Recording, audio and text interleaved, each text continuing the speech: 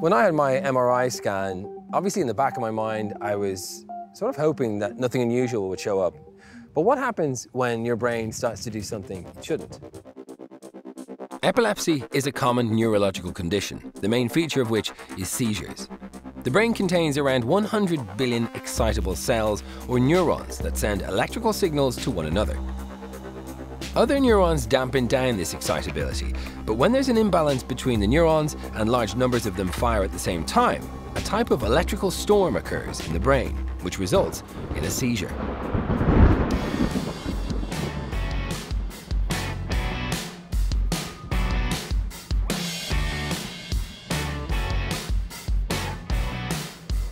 FM DJ Rick O'Shea had his first seizure when he was 16 years old. It was quite dramatic. It was a Christmas day. I had been playing board games with my brother. I was 16 and I was at home, and I stood up and my mother tells the story about how I got a strange look on my face and I fell over and took the Christmas tree with me. And that was it, seizure number one. No history of it in the family, and I woke up in St. James's Hospital. That must have been quite scary for your mum. Yeah, they had no idea as to what exactly had happened and as to whether it was going to happen again. There are people who, even though they are medicated and medications are changed and moved, that they have seizures 5, 6, 7, 8, 9, 10, 12, 30 times a day. And for some people, they can end up in a situation that's known as sudden unexplained death in epilepsy, where you simply have a seizure and you just never come out the far side. I'm on medication every day. I have been since I was 16, but I'm medicated to the point where the last time I had a seizure was over 3 years ago, 3.5 years ago now. And that's the best possible outcome for me that I can have from this situation. Driving is a problem. I only got my driving license 3 years ago because I'd attempted to learn how to drive. I knew how to drive on a number of occasions, but I'd keep having seizures, so that knocks you back off the road for a year at a time. Attitudes to people with epilepsy have not always been positive. In medieval times, it was seen as evidence of demonic possession and led to people being burnt at the stake. Thankfully, it's a lot different these days. I think attitudes have changed, certainly in the decades since I was originally diagnosed. I mean, it was something that wasn't really talked about at the time. These days, I like to think that, I mean, through the work of Epilepsy Ireland, which is the charity that I'm involved with, they spend huge amounts of time going into schools, talking to teachers and to pupils, and trying to just get the word out there of exactly what it is people should do if they see somebody having a seizure. What would you like to see in terms of research in the next few years? Ideally, anybody with epilepsy will tell you that they'd love to see one pill that you can take in the morning and you never have seizures again. But as to if or when that will ever happen, I don't know. Rick is one of nearly 40,000 people living with epilepsy in Ireland. It's one of the most common neurological conditions, and yet remains hugely challenging to scientists due to the highly complex nature of the brain. At the Royal College of Surgeons in Ireland, Professor David Henschel is investigating one particular branch of epilepsy. The main type of epilepsy which we look at here is temporal lobe epilepsy.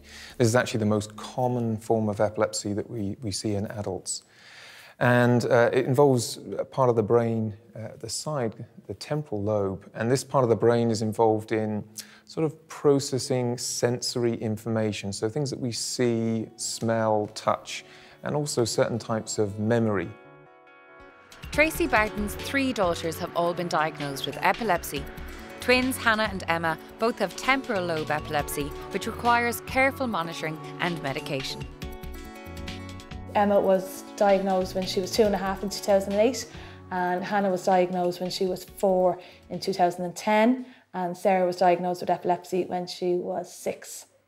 To be honest, and to put my hand on my heart, I hate it. I hate epilepsy. It's in the back of our family. It's always going to be there. You can never have a warning of when it's going to jump forward on you. It's, you know, everything's motoring along fine, and before you know it, the seizure will pop back in, and then everything gets thrown up again in the air. You're constantly, as a parent, constantly watching. And it could be any time that it can come. You know, you could be swimming, it could be in the bath, you could be in the shower, you could be getting out of a car, getting out of a bus, walking, anything at all, and it can just strike. There is no pattern as such that it will happen. With the girls, I try and keep them that they'd have a regular bedtime. Tiredness can play a huge factor on allowing seizures to creep back in, so we do try and have a steady routine as much as possible, obviously. They're only children and they shouldn't have to be, going through this all the time, and unfortunately it's something that's there. Despite Hannah and Emma both having the same type of epilepsy, doctors have been unable to find a common link between their conditions. David's research at RCSI is looking at the mechanisms that may underpin common forms of epilepsy. We think it has a lot to do with the activity of genes within the brain. In order for neurons to function properly, they need a certain number of genes to be active. And so what we know in epilepsy is that some of the genes that should be turned on are actually turned off, and some of the genes that should be turned off are actually turned on. And we think that it's this change in gene activity within the brain that is causing this long-lasting sort of instability. What we've been interested in really is understanding what controls the activity of the gene, so what turns it on and what turns it off. As part of their research into gene activity in the brain, the team here at RCSI began to look at a specific process called DNA methylation. Dr. Suzanne Miller-Delaney looked at whether this process was different in the brain of a person with epilepsy compared to someone without. If you think about it, every cell in your body has the same DNA in it. But what makes a cell a heart cell or a bone cell or a brain cell is the combination of which genes in it are switched on and switched off. So DNA is like the recipe book for your entire life. And if you think of it that way, if you think of it as a recipe book, where each page of the book has the recipe or the code for a gene on it, DNA methylation is like paper clips holding together some of those pages so that the recipes for those genes can't be read and the genes can't be switched on. And tell me, how does this relate then to your research in epilepsy? So we know that DNA methylation is important in some diseases, like diabetes and cancers, but we don't know about epilepsy. So what we did was we took samples from patients with epilepsy and looked at the DNA methylation profile of those patients and see was there any differences between people who had epilepsy and control samples. We had 14 brain samples. Now, 5 of those were control and 9 of them were from epilepsy patients.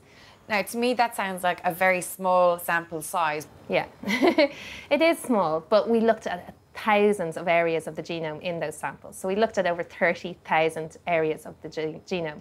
And what we found actually was when we looked at the epilepsy patient samples, they were kind of consistent in their results. So we didn't need an awful lot more patients.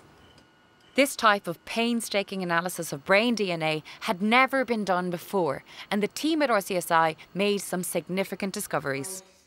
A lot of the genes that we found in this study were actually genes that hadn't been previously associated with epilepsy. So these could be novel targets for drugs to treat people with seizures that can't be controlled. So all the time we're finding out more and more and being able to understand more and more about the differences between patients in epilepsy. So we're optimistic that if we can understand what turns genes on and off within the brain of a patient with epilepsy, that we might have new types of drugs that will act really on what's underlying the disease itself. And by doing that, we may be able to get much further into stopping seizures occurring or perhaps even curing epilepsy. Research is unbelievably important, it's crucial. There's a lot of medications that will help the majority bring their seizures under control, but unfortunately for some minority, and it might be a large minority as well, they cannot get seizures under control, and it's such a major strain on your life, on your relationship, on their mental health. It's just crucial. Research is really crucial, and what Professor Henshaw is doing is just, it'd be brilliant that they'd be able to find DNA markers in brain tissue, and then obviously the next step to then try and bring some medication in line with that would just be amazing for anybody that has epilepsy.